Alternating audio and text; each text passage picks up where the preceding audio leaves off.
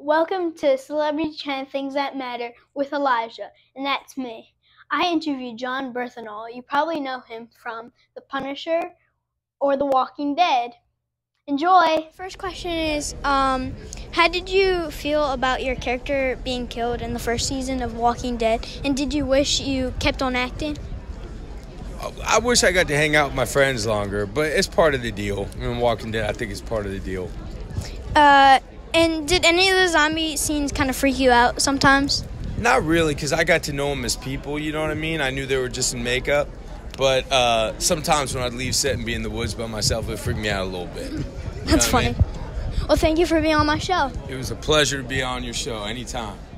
I hope you enjoyed the video. Please like and follow on Instagram, TikTok, Facebook, and please subscribe on YouTube.